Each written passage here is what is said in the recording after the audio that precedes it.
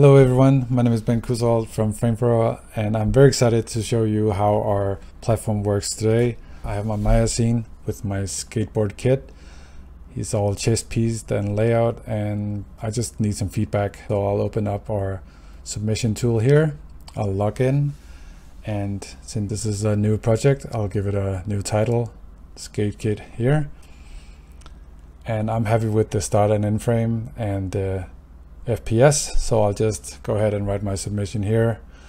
Just an early blocking, and I would like some feedback from the community.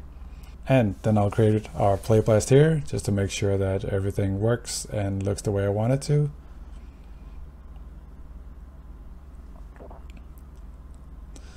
I'll just move this over here, and yeah, it looks great.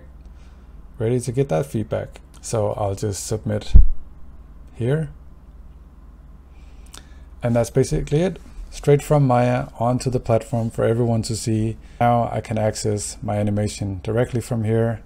This will take me directly to my submission on the platform. Just close this down here.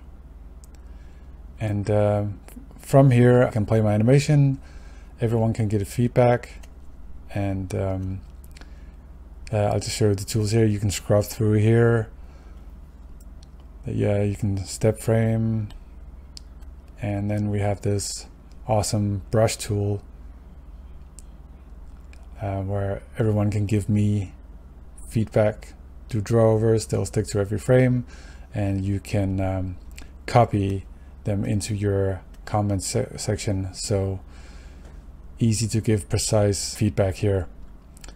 Furthermore, we have a flip function, so you can flip the screen to kind of have a better view on the animation.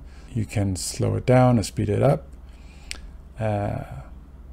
Basically the tools to make sure that you can give and receive great and precise feedback.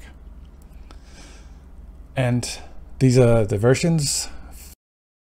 Future versions will be found up here, and here's the site. This is where all the animations are. This is the Get Psyched section. We have interviews with animation rock stars to get you all excited about animating.